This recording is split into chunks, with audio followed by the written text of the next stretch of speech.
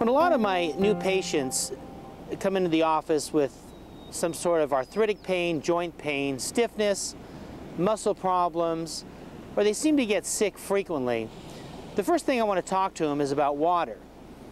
Since our bodies contain approximately 60 to 70% of water, and the brain contains almost 80%, it's crucial that we get the right amounts each day. The question is, what is the right amount?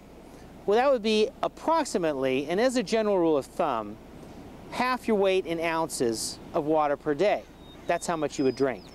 So if you weigh 120 pounds, half of 120 is 60.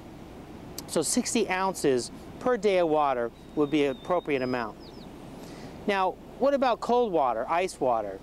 That's rough on the body because the body sits around 98.6 degrees and cold water usually sits around 60 degrees.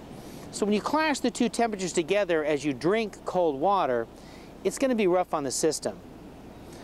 Also, try to find bottled water that's in glass bottles, because the plastic from the plastic bottles will leach into the water, and that will get into your system and create havoc in terms of the hormones, the toxins, and so forth in the body.